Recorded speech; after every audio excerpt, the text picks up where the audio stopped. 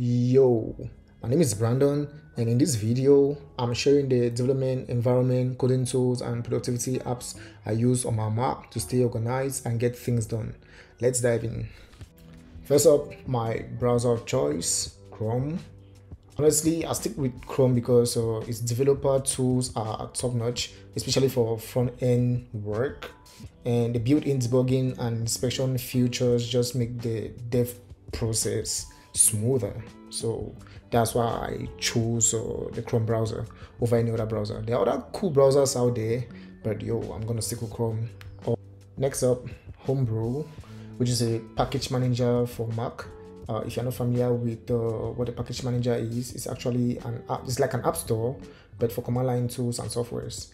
Instead of manually downloading and installing everything, Homebrew lets you install, update, and manage all your development tools with simple commands. Homebrew is super popular on Mac because it's easy to use, keep your tools up to date, and has a huge library of softwares. It basically makes managing your development environment way more smoother. Xcode. It's Apple official development environment. Beyond just coding, it quietly brings a bunch of essential development tools under the hood, like Git support, compilers, and debuggers. So even if you are not using the full Xcode IDE, having it installed means your Mac has all the core tools you need to build and manage your projects. So it's very, very important to install Xcode. When it comes to managing and installing Java or OpenJDK, I go with the package manager called SDKman. It's a handy tool that makes installing and switching between different OpenJDK versions super easy.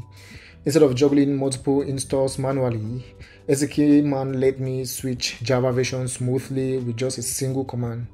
It's perfect for developers who need to test or work with different Java environments without a hassle.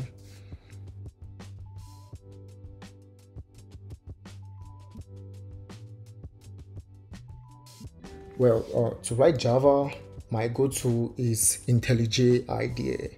IDEA stands for Integrated Development Environment Advanced, and it's just one of those tools that makes you feel like a genius while coding. The auto-completion is super smart, the debugging tools are powerful and intuitive, and the overall experience is clean and efficient.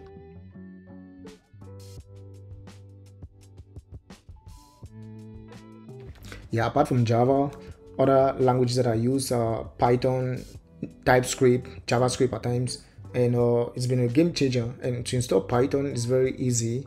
Since we installed Brew, I'll just use the easiest way, no force, no version conflict, just Brew install Python 3 and your setup is good and ready to go.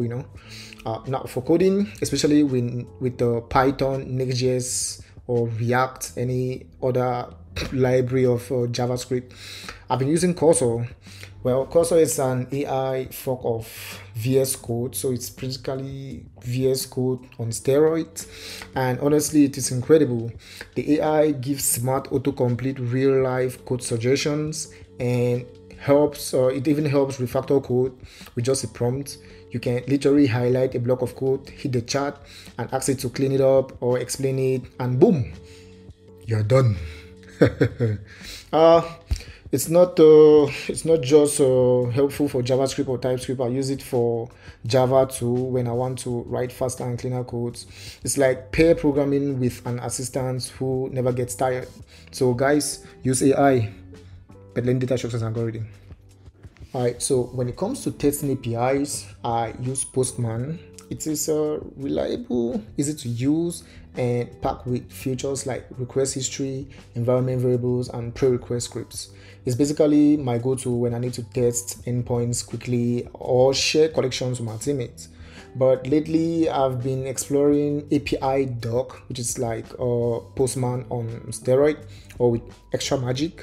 One feature I love is that you can upload an open API YAML file and it automatically generates all the endpoints for you. No need to set up requests one by one. It's ready to test right out of the box. Super handy for working with documented APIs or mocking up fast test calls. Alright, so up next, for organizing my workflow and managing time, I use Notion. It's more than just a note-taking app. It's my all-in-one space for planning tasks, tracking progress, storing documents, and even journalizing ideas. I use it for everything from sprint planning to daily to-dos. The flexibility is insane, guys. You can build custom dashboards, create linked database, and make it fit your style perfectly. Then there is Slack, where all the communications happens, whether it's team updates, quick check-ins, or sharing code snippets. Slack keeps everyone in sync. I've got channels for projects, bots for alerts, and integration with tools like GitHub and Notion.